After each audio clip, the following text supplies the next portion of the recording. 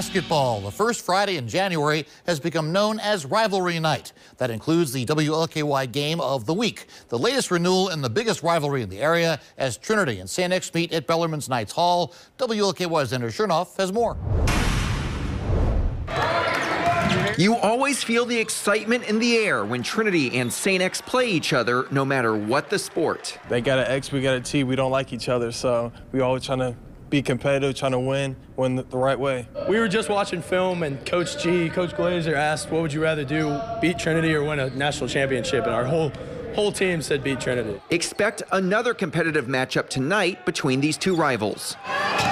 The Shamrocks entered Friday with a 10-4 overall record. The schedule has been tough, and 3 of those 4 losses have been by just 5 points or less. 1 play away, 1 second away, so we're trying to cut off on the mistakes and help us win. I think we've grown a lot, and like with defense, offense, we're starting to move the ball more. We're starting to come together as a team. Meanwhile, the Tigers are 8-5 this season, a solid start for their young squad. 4 of our 5 starters can't even drive a car yet. So I mean, we really have to come together, and I think we really have. The Tigers say they grew even more as a team right before the new year when they took part in a tournament down in Bradenton, Florida. To be able to bond on the beach, hang out in the pool, just take a break and just be a friend, be a teammate, get to know coaches and players on a different level.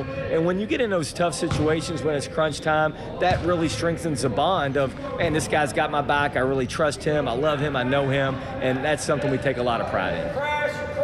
And tonight at 7:30, when the ball is tipped, there will be even more pride on the line. Andrew Chernoff, WLKY Sports.